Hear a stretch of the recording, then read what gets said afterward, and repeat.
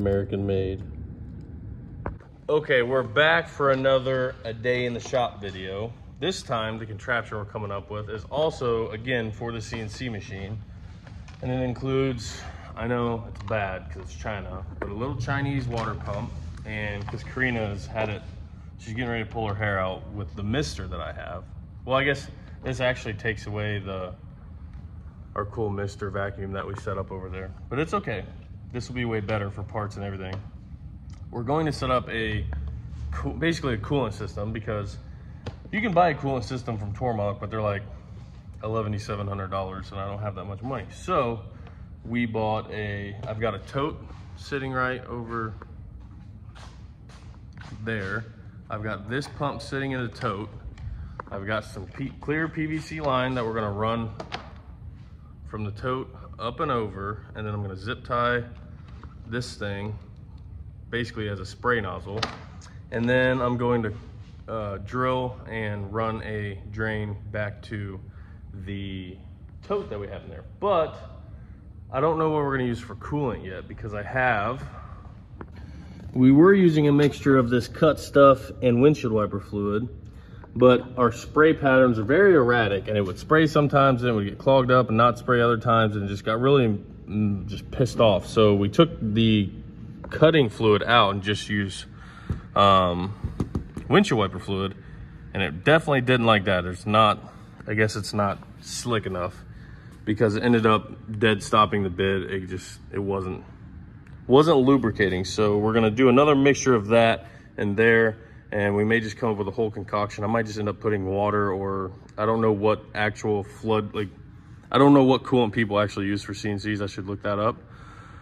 But for now, we're done with the other stuff. Karina is ready to have something better, and we're gonna give it to her. Right? Right. Let's get this thing on there and see if we can't make something cool happen.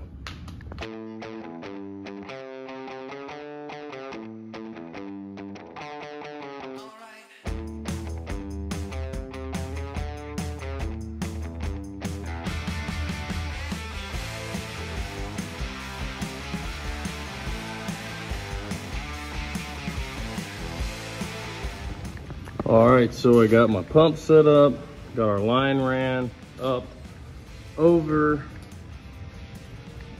zip tied. I've got a hole drilled. I've got a flange. I'm gonna goop the bottom of this flange and stick it up there.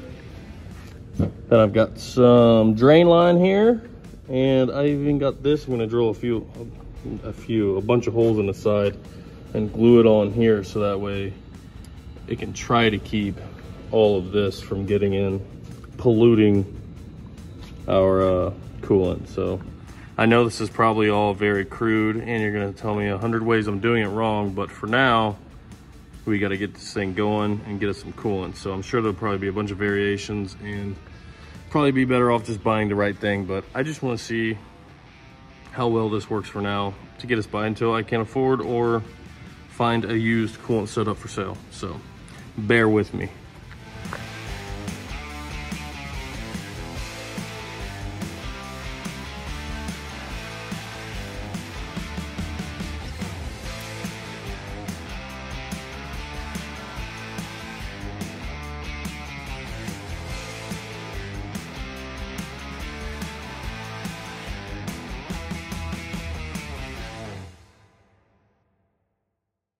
Okay, we have fluid. We're not leaking anywhere yet. My drain is actually working. And the cutting fluid we had, you're actually supposed to dilute it with water, and I never knew that. So, see, it says recommended concentration with water is something %. Can't read it, so I just poured all that we had left into there. So we'll see how well the chips do not getting in there. I drilled a bunch of holes in the bottom of this, so that way the chips can still pile up on this, and it should still be able to drain under and through there. Yeah, so we've got cutting fluid, grinding fluid mixed with water, and we're pumping. I've got it on like the lowest setting, one of the lowest settings. I might even turn it down a little more. But heck yeah. Nothing left to do but try it. Yay. Do the honors. Whoa. It's gonna start spraying everywhere. Here goes nothing. That's a lot of flow.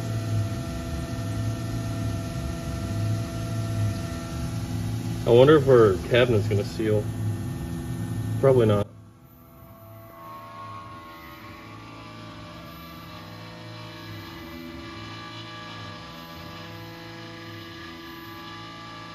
That doesn't sound good.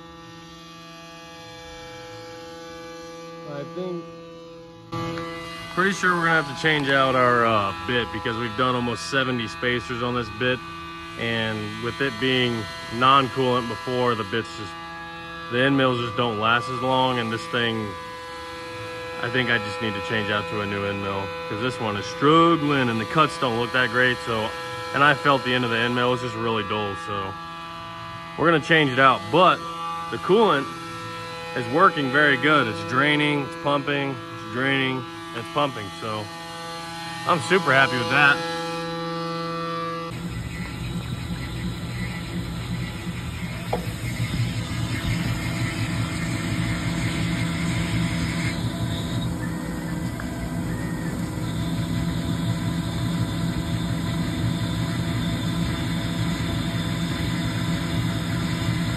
All right, we're a whole day down of using the new flood coolant setup. So it is building up a little bit to where it actually has to overflow. Even though the holes I drilled in there are still draining,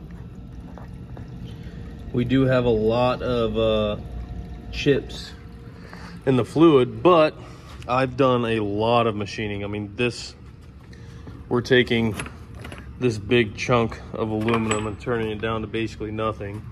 So with that being said, what I can do, I think I'm gonna put a bypass valve to where I can pump all the fluid out and then vacuum out all the chunks, because this piece here isn't actually getting any aluminum inside of it.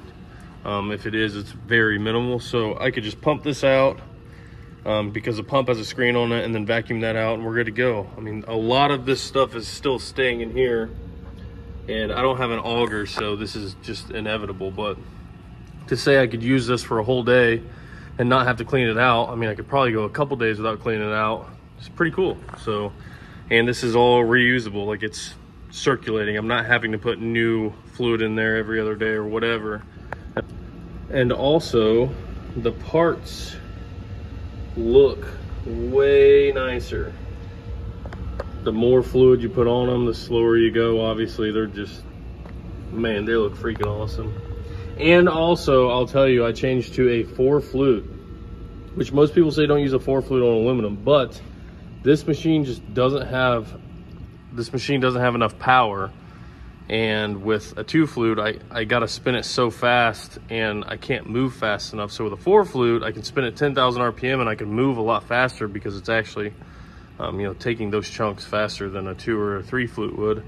And it seems way happier with a 4 flute, and it cuts just as good. Obviously with a higher horsepower machine that I can have more torque, that the 4 flute wouldn't be as desirable as a 2 or 3, I guess. But this is all I got for now. So I reached out to Tormach, and they didn't want to work with me. So I'll just be buying, hopefully, a new Tormach sooner than later.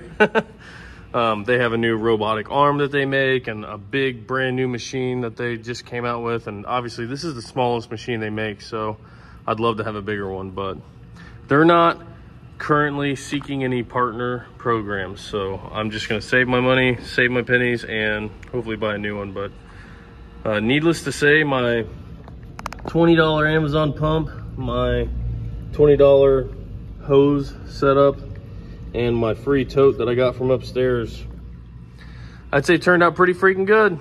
So I actually have some really big news, and I haven't told anybody, you know, haven't told a lot of people, but right now we're in the works. It is not technically a done deal. We still have one more meeting, but I've bought product liability insurance.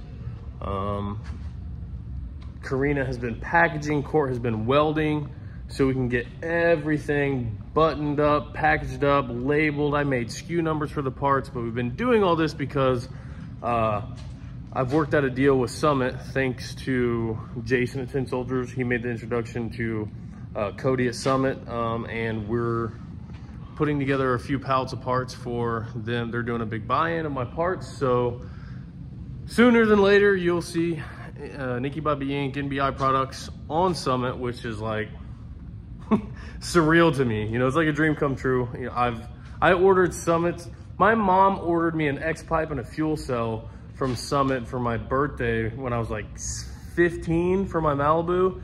And I used to sit there and stare at Summit catalogs from the time I was in grade school until I had my first car, and just hope and dream and just wish that I could buy all these parts. And now for me to have parts that are going into that catalog that, you know, I designed and we make, it's just, words can't describe the satisfaction and the gratitude I have for, you know, the people that helped me get here and the opportunities that have been presented to me. So thank you all for watching. YouTube has been a big part of it. Obviously I don't have the biggest channel, but again, if you work hard enough and try hard enough, dream big, big things happen. So like I said, keep an eye out for that, and I have some big things in the works for the A-body stuff. That's all still in the works. We've just been busy. So bear with me, man. There's no shortage of content coming. I will be out of town for like a week and a half. Me and Alex are going to Scotland. So I will be out of the country, off the grid, but when I get back, it's full bore ahead and we're gonna get after it. So again, thanks for watching, and I'll see you guys soon.